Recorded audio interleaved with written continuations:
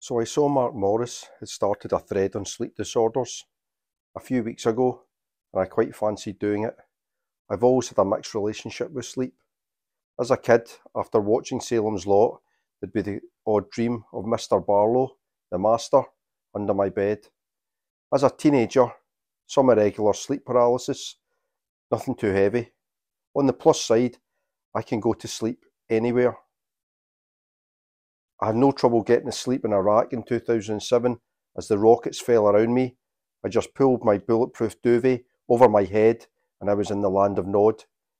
Getting to sleep has never been a problem. It's staying asleep. I'll be out like a light and then I'm up at 2 in the morning and the rest of the night is restless, broken sleep. So Mark's thread was really interesting to me. However, I just didn't have the time to do it. So I didn't do it. That's when the problems began. Talking in my sleep. That's how it started. Like the whimsical neo-psychedelia of the Rain Parade's second track on Emergency Third Rail Power Trip. It started innocently enough. I know I'm talking in my sleep, sleeping in my dreams, dreaming on my feet. My wife noticed it first. She asked me one morning over buttered crumpets, "Who's Mark Morris?" I think I looked a bit embarrassed, and then she said, "Is there something you're not telling me? You were repeating the name over and over and over again in your sleep last night. Mark Morris, Mark Morris, Mark Morris."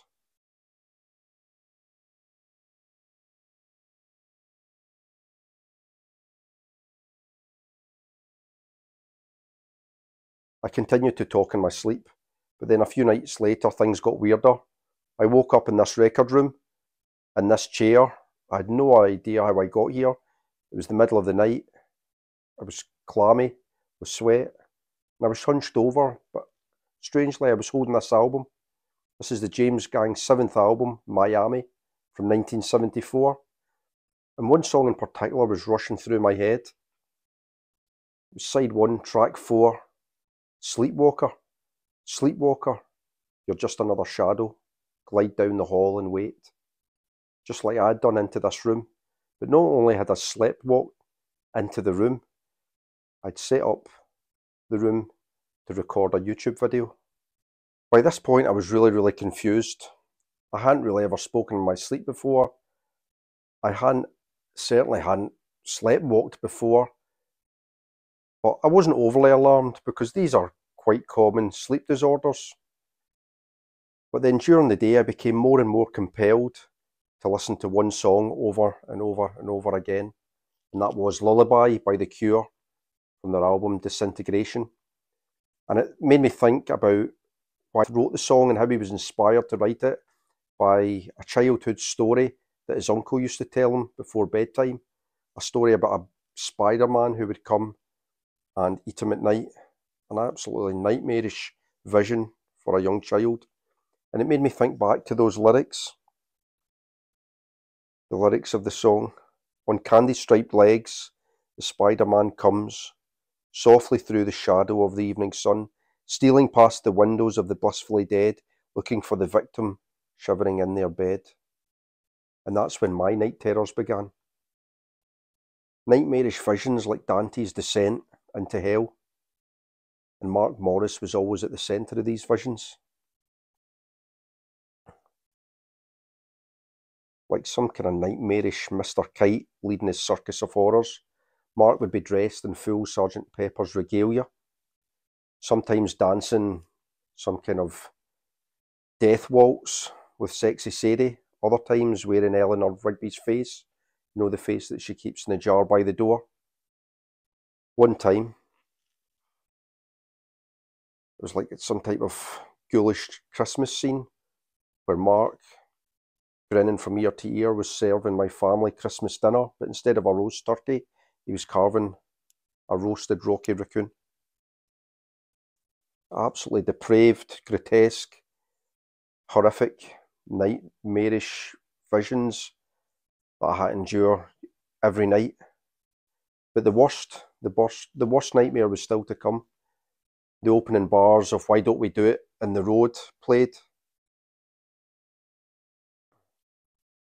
And don't get me wrong, I hate paying my taxes as much as the next man. But what Mark was doing to that poor tax man in the middle of the road, no government official should ever have to endure that type of punishment. And all the while the Nowhere Man watched. It was absolutely chilling. And every nightmare ending the same way. Why haven't you did my sleep thread yet? Mark would ask over and over again. But even more cryptically, after he'd asked why I hadn't taken part in his thread, he'd hand me a large adult nappy. A nappy? A large adult nappy, I think, in America. You call it a diaper. Yeah.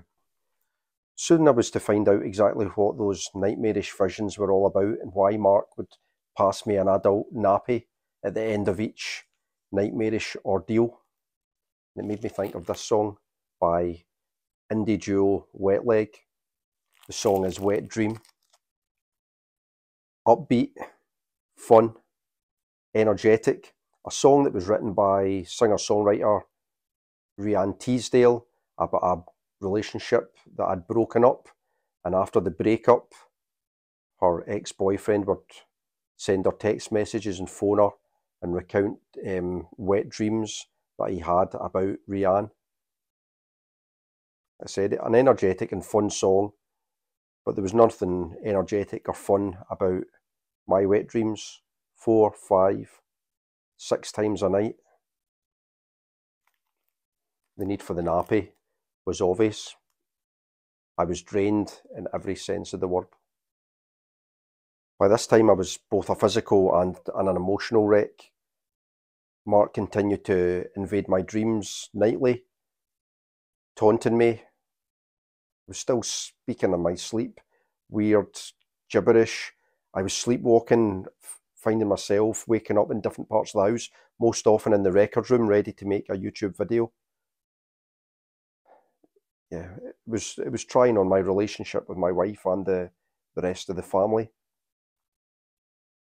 And I knew at that point that I owed Mark Morris some type of sleep debt, that I didn't think I was capable of paying back. And that's when I turned to the Strokes for help. This is from their third album, First Impressions of Earth, and the song is Fear of Sleep.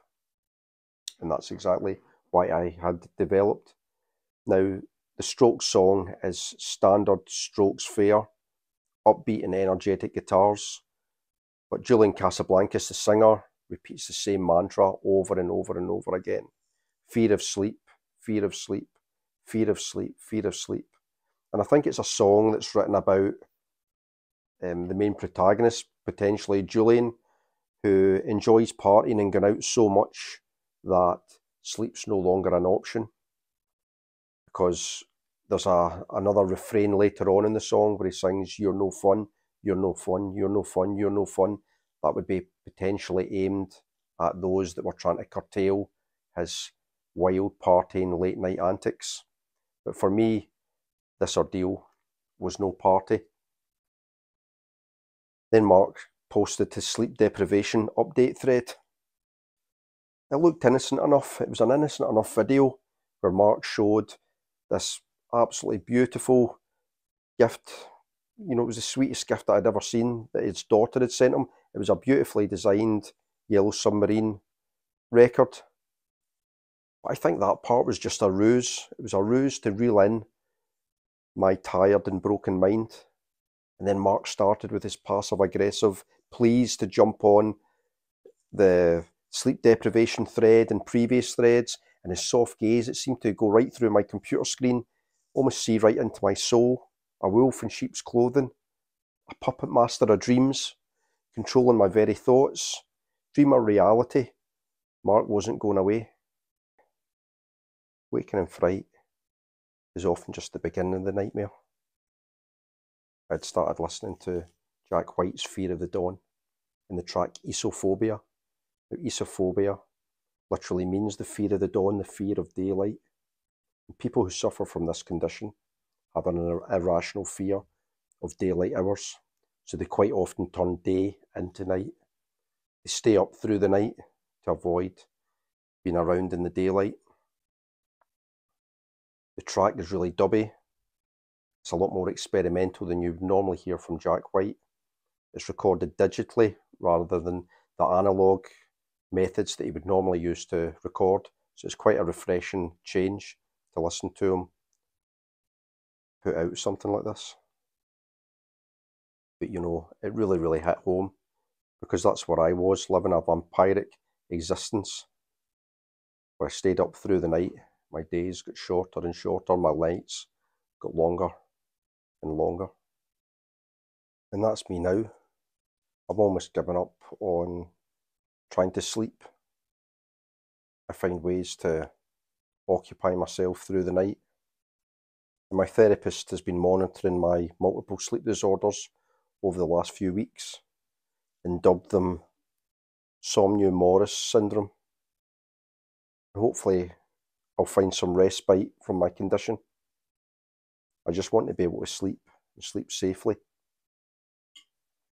Good night.